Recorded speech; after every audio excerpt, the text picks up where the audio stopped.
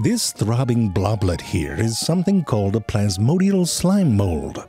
It's not some unusual thing either. If you've taken a hike in the woods, chances are you've walked right by one and didn't even notice it. Now, they don't look like much, do they? And you have to speed up the footage to see them move. But let's stop right here for a moment. You see that ant right there? That ant is made up of about 20 million cells. The slime mold that it's standing on, you know how many cells that is? 1. It's a single huge cell. And there's bigger ones too. Some species can get up to 3 feet across. Now, you've seen big cells before. The yolk of an egg is a single cell, for example. But I think you'd agree that the yolk of an egg can't exactly fend for itself. But unlike the yolk of an egg, these single-celled plasmodial slime molds can do all sorts of things, including solving problems that humans have a hard time solving. People go to universities to study them. But before we get to the incredible abilities of this smart snot, let's start from the beginning. This right here is sort of like a slime mold kindergarten. Slime molds aren't molds, but at this stage of their life they resemble them because they start off as spores. And right here there are thousands of spores. Yes, the snail is eating them, so kind of a bummer. But the babies who aren't getting murdered will be dispersed out into the world by the wind or passing insects. Whoa, that ant was spring-loaded. When the spore hatches, what comes out is one of these little jiggly things, a single-celled amoeba, just around the size of the point of a pin. And they're cute. Look, this one looks happy. One of those 2 little googly eyes there is a nucleus. Just a refresher, inside the nucleus there's these little scrolls of DNA called chromosomes. And written on them is like a book of spells to make all the parts of a slime mold. Somewhere on those squiggles there's a recipe for mucus. Our nuclei have the same thing. Different spells, but written in the same language. It's not pretty. Here, I'll read you some. And I'll stop right there. If I read the whole thing, you might grow an extra eyeball. Anyway, these little amoebae have some cool spells. If you put them in water, they get all long and grow these flagella. Helps them move and catch food. Look at that, they're little shapeshifters. And when it gets dry again, they can transform right back into that amoeba shape, which always looks like it's been dropped from a great height. Little moving splat.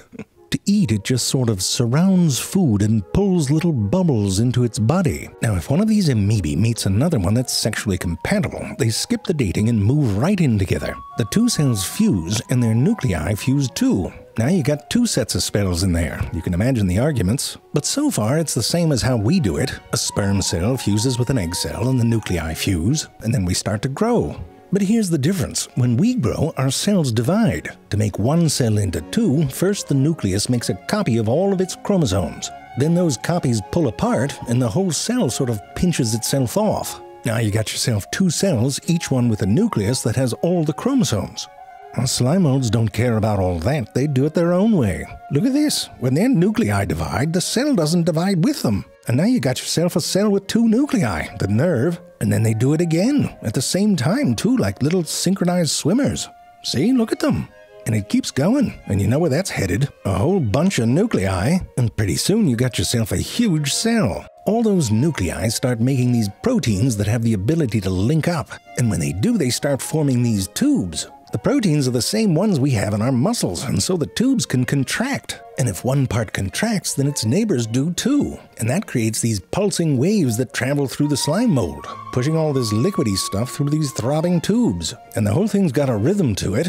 First everything flows one way, and then it turns right around and flows the other way. And this back and forth business is why they look like they're breathing when you speed them up.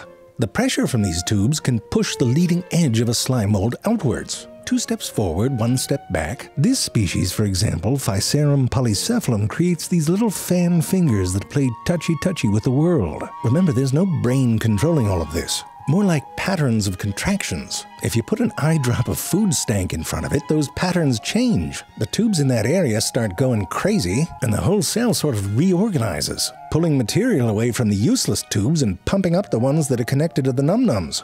And all that pressure pushes the slime mold in that direction.